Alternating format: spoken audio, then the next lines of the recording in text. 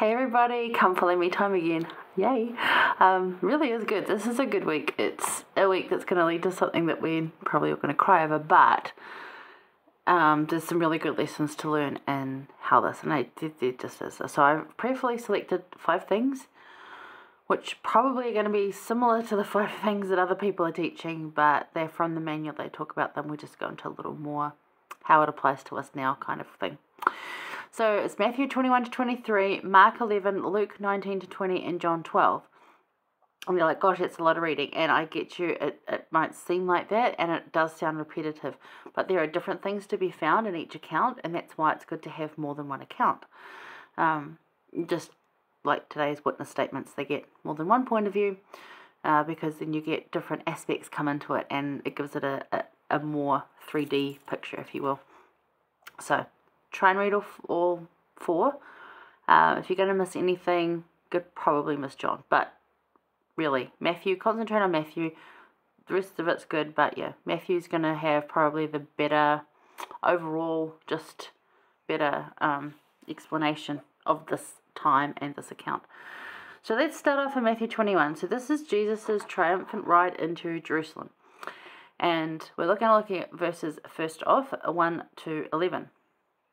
So we're going to talk about getting the donkey a bit later, or the colt, and there's a better account of that in Mark, and that's again why we need more than one account, just like we did now. But let's look at verses 1 to 11. So they come to, they're in Bethany. They come out of, they draw near into Jerusalem and come to Bethphage, which is not far from Bethany, just sort of thing, Mount of Olives, in which we know of, and Jesus sends 2 disciples.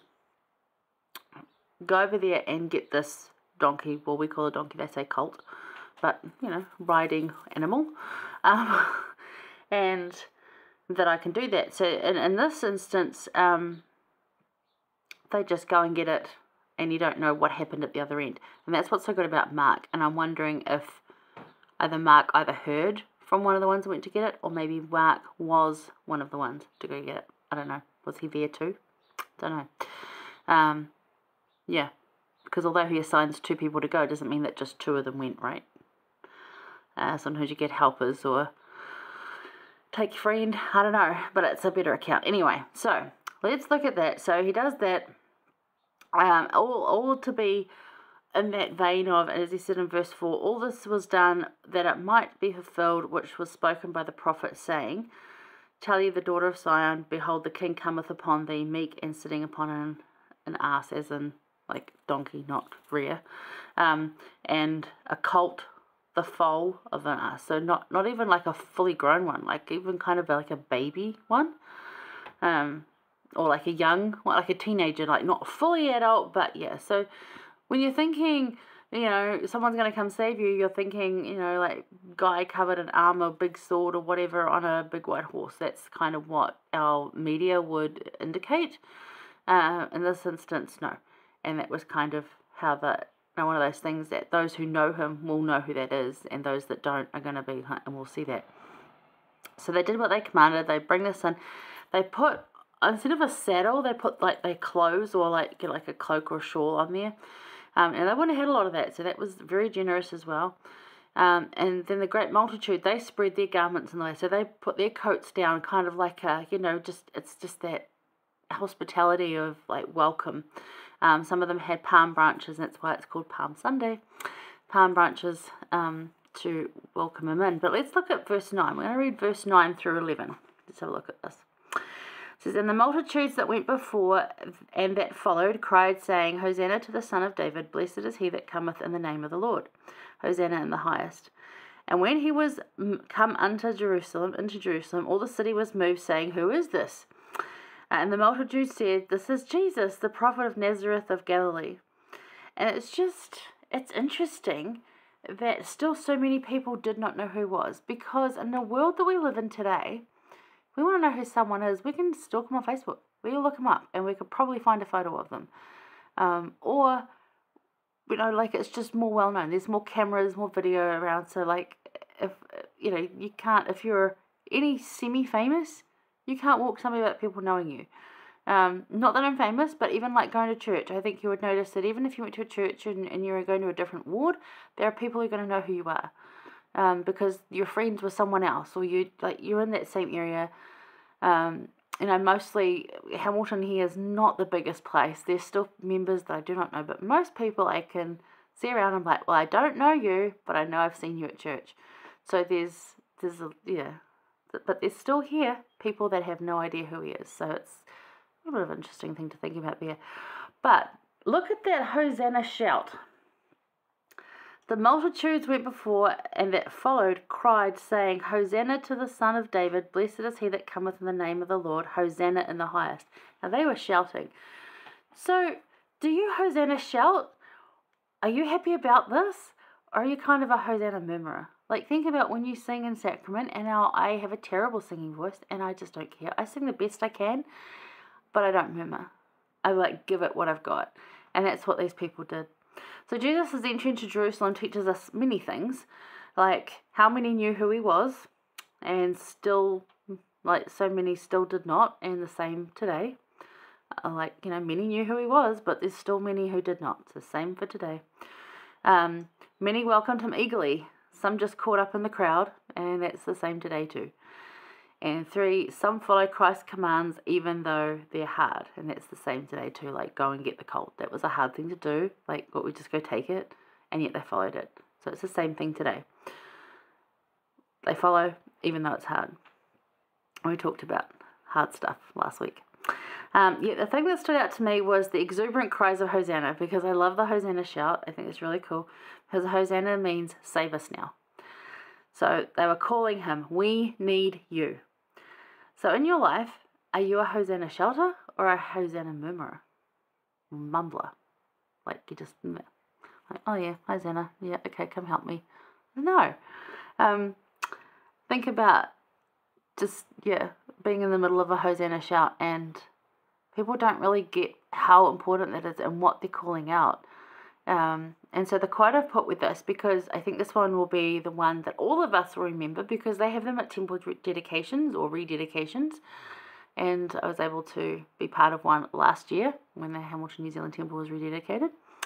But they also do call them in solemn assemblies. Now in April 2020,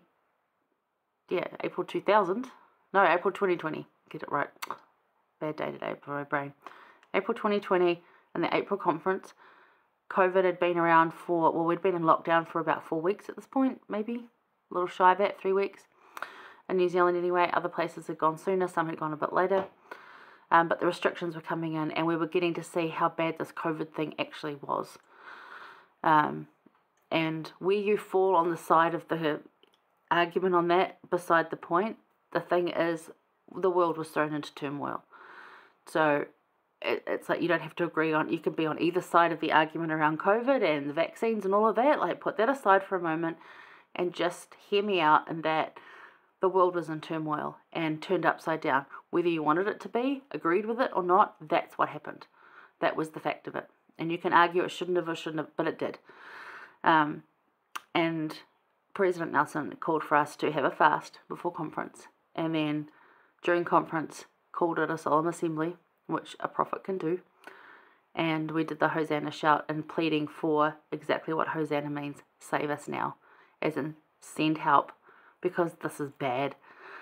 For some of us it was way worse than others, and continues to be so, for many different reasons. Job losses, economies getting tipped upside down, the prices, it's just really shook the entire world and everything in it as we knew it. So that was why we did that. So I think we would all remember that, and it would be very easy to go back and see that from April 2020, President Nelson doing that, whereas other times you'd only see it at a temple rededication, usually, anyway. So before he did that, President Nelson said in his talk, during times of peak distress, the most natural thing for us to do is to call upon our Heavenly Father and His Son, the Master Healer. And that's exactly why we did that. So think about that more. Maybe go back and watch it, because I really wanted you to try and get that whole point of why these people were excited and why they were shouting Hosanna, because they knew Christ was come to save them. Now, a lot of them thought they'd come to save them from the Romans, But what he was doing was a bigger thing. He was saving them from themselves and from being stuck. He was creating that possibility of eternal life through the atonement that was about to happen. So, yeah, are you a Hosanna shouter? Are you happy about this? Are you like really feeling this? Or are you still mumbling about it and not quite getting it? So maybe go back and look at that. Maybe have a look at why we do that. And, you know, are you crying out like that? Are you crying out the same way? Save us now. Help us. Or are you just sort of going through the motions and mumbling it? Because it will make a big difference. So have a think about that. But yeah, during times of peak distress, like we should all the time anyway, but during times of peak distress, the most important thing and the natural thing for us to do is call upon our Heavenly Father and His Son, the Master Healer. And that's what we did that time, and vaccines came, and like there's some stability coming back slowly, but yeah, a lot of us went through a lot of stuff and still are. So be that shelter. Stick with it, because that's where the goodness and the blessings are. Absolutely. Okay, we're going to stay in Matthew 21, sorry, or look at verses 12 through 16. Hang around.